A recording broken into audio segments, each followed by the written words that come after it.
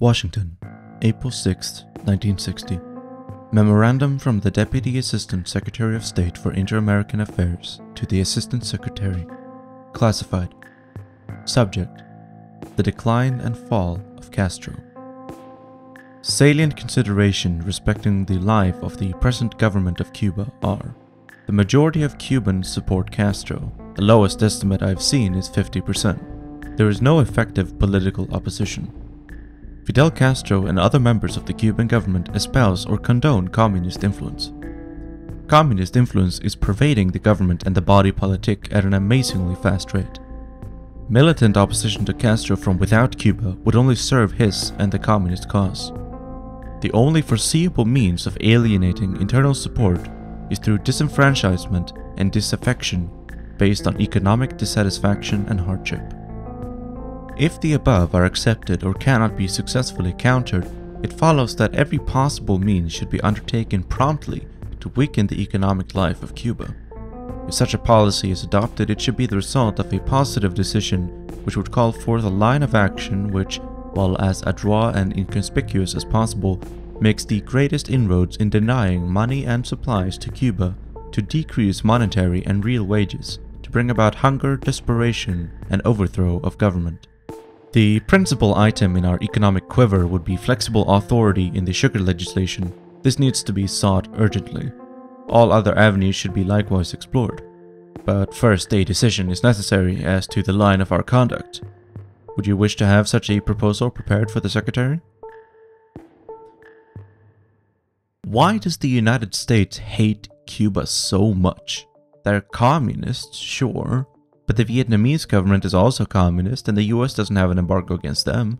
In order to really understand the animosity that the US has for Cuba, we need to have a quick history lesson.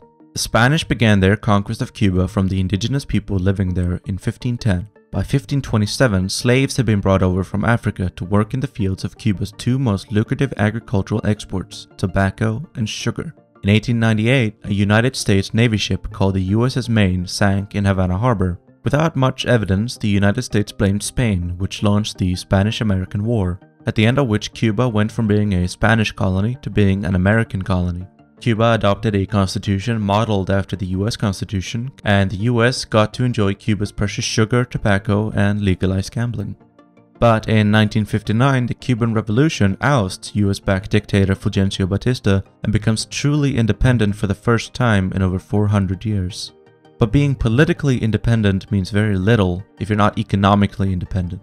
To quote the famous Irish revolutionary James Connolly, "If you remove the English army tomorrow and hoist the green flag over Dublin Castle, unless you set about the organization of the Socialist Republic, your efforts will be in vain. England will still rule you. She would rule you through her capitalists, through her landlords, through her financiers, through the whole array of commercial and individualist institutions she has planted in this country, and watered with the tears of our mothers, and the blood of our martyrs."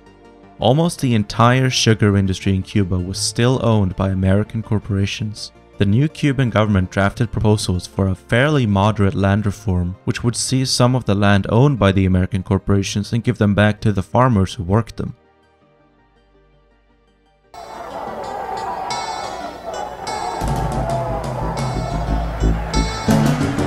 On his return to Cuba, the first priority of Fidel's revolution was the redistribution of land through the Agrarian Reform Act.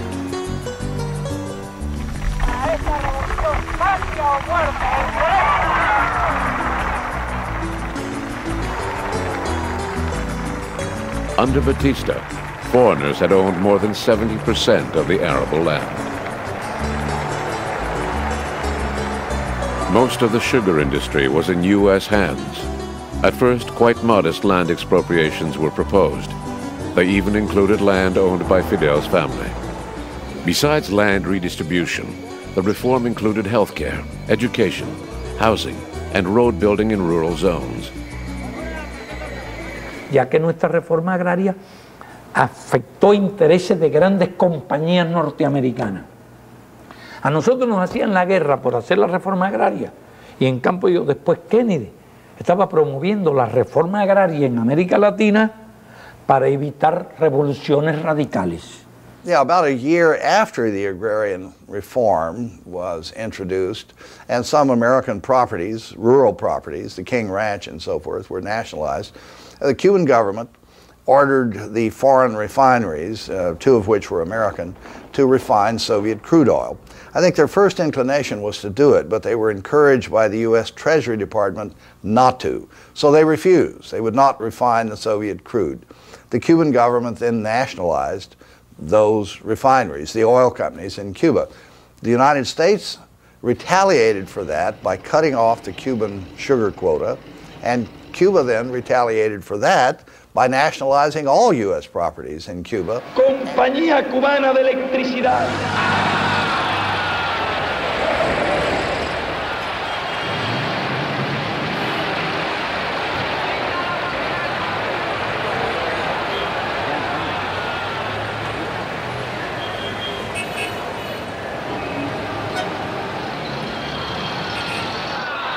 24 United Fruit Company.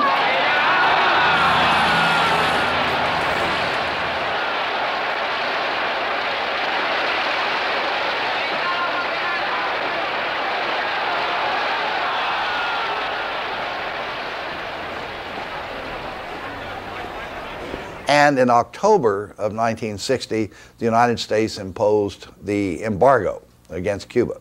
So it was sort of one step led to another. That is, as succinctly as I could put it, the story behind how the Cuban embargo came to be. But now on to the actual thesis of this video. The embargo is an act of genocide against Cuba.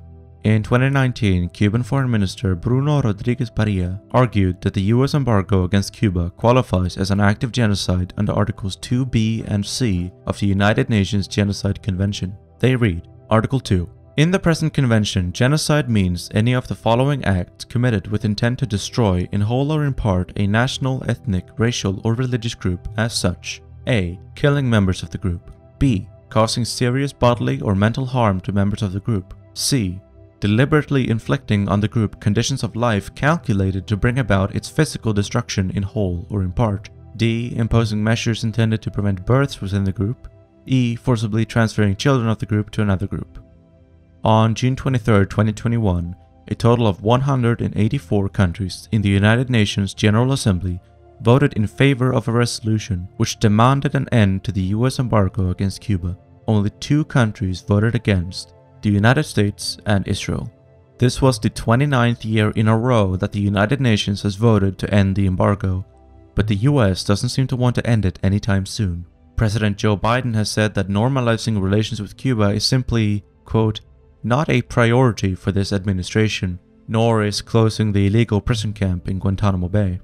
The Cuban embargo, enacted 62 years ago on October 19, 1960, makes it illegal for any American business or any subsidiary of an American business or any business with any commercial activity in the United States to conduct trade with Cuban businesses or government agencies. The embargo has been criticized by human rights organizations such as Amnesty International and the American Association for World Health, who raise concerns over the embargo's effect on the Cuban people's access to food, clean drinking water, medicine, and other economic needs.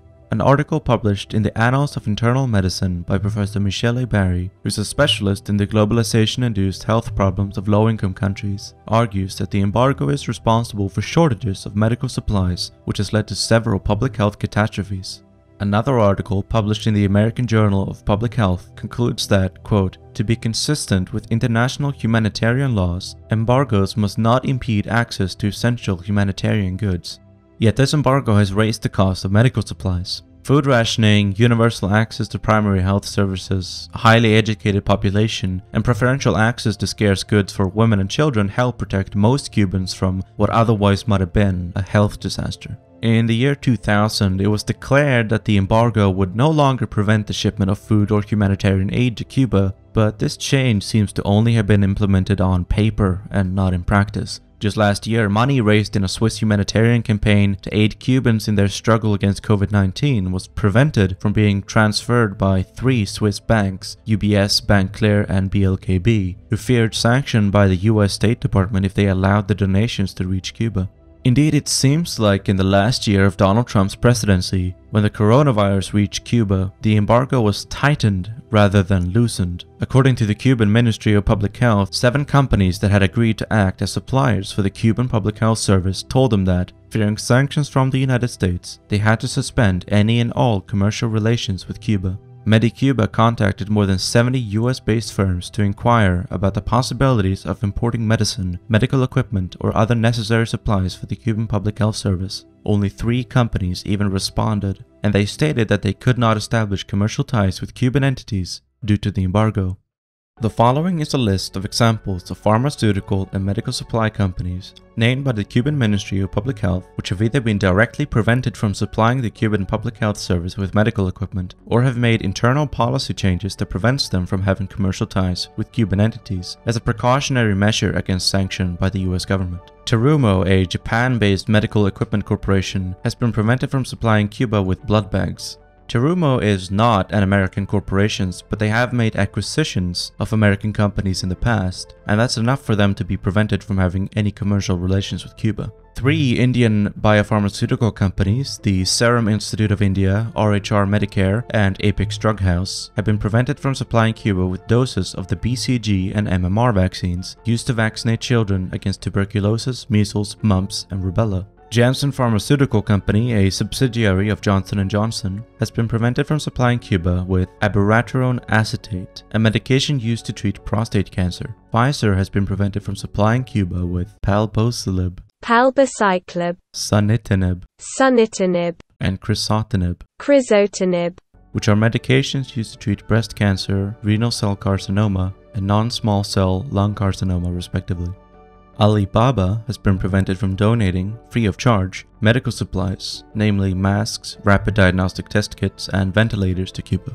Nanostring Technologies have been prevented from sharing the Illumina dye sequencing technique used to sequence the genomes of malignant tumors with Cuba.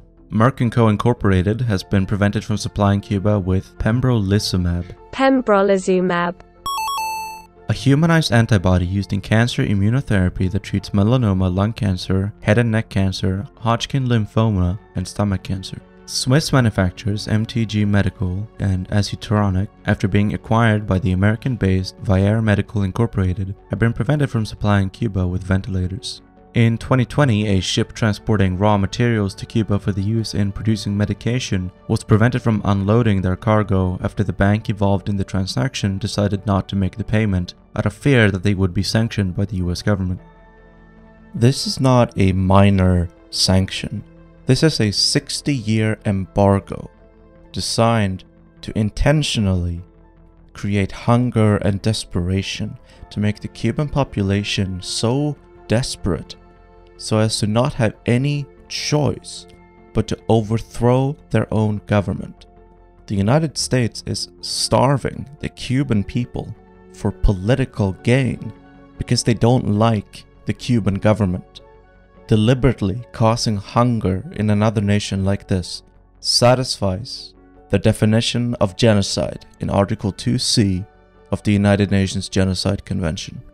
The Cuban embargo is an ongoing genocide.